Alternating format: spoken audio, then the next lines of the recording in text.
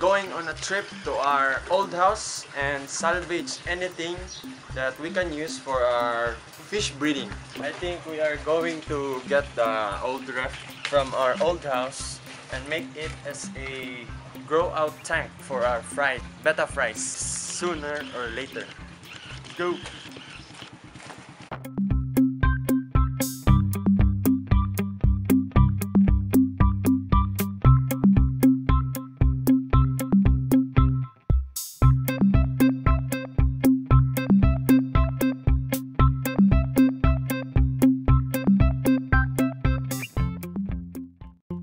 We're here, guys. Let's proceed.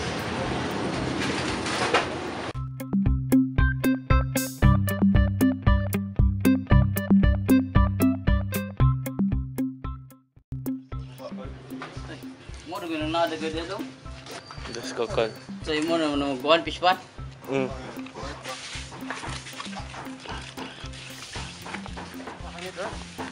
Huh? So guys, I think this is the one.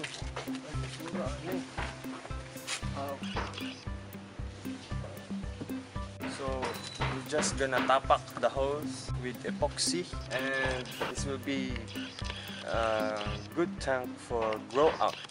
So guys, sadly we cannot use this destroyed fridge because it has too many holes and it will be hard for us to tapak all that one. So what we harbored salvage is this protective screens. So we can use this to cover our pan. We'll just make a pan with tarpaulin and hollow blocks. So we're just gonna use this as cover. Sadly, the destroyed refs over there are burnt down, so we cannot use them. We hit the jackpot, guys! My father gave me this old destroyed ref, and I also asked permission to my auntie of her old destroyed ref, and she gave it to me also. So we can dismantle this now and make it as a breeding tank or a grow out tank for our soon-to-be fish fry, betta fry, any fry. So let's go! So guys, now I got the tools to dismantle these destroyed refrigerators. I have this martillo and pliers to pry open the covering of the destroyed ref. Wow! It's destroyed already! I'm very fast worker. Okay, let's pry open the covering. Wow! So this is the thing that's in the box, so we have to get this.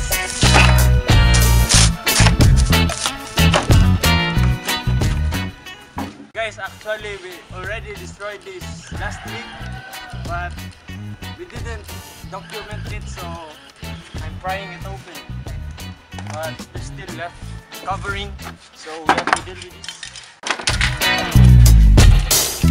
We have to get this to make this look beautiful.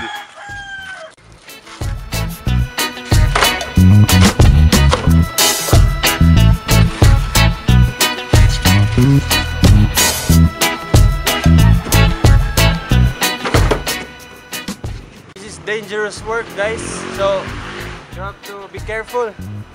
Safety is the #1 priority.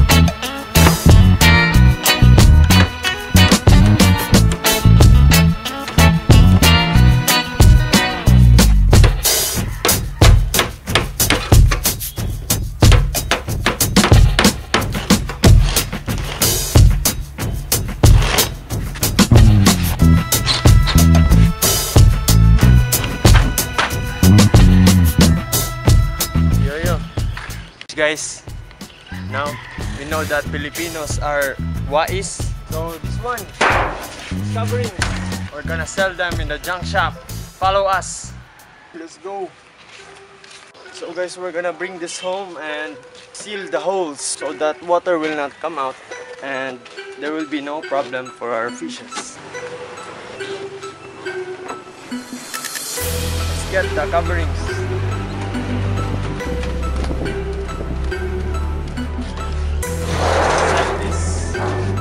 Sell this to the junk shop, guys.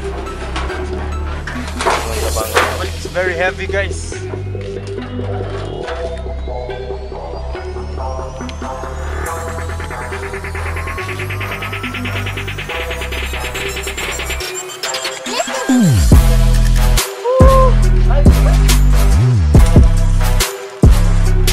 Copper wires, very expensive if you sell them.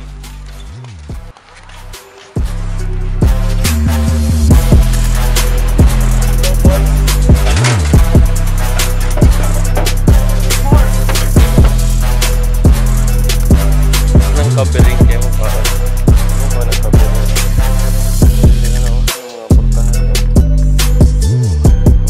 We're finished. That work was no-brainer. It's very easy. Look, I'm not sweating. Almost there. So we're gonna turn right.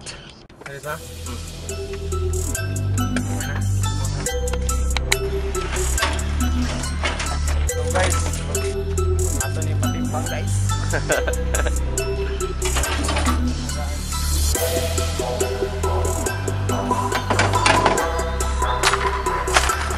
We're gonna be rich.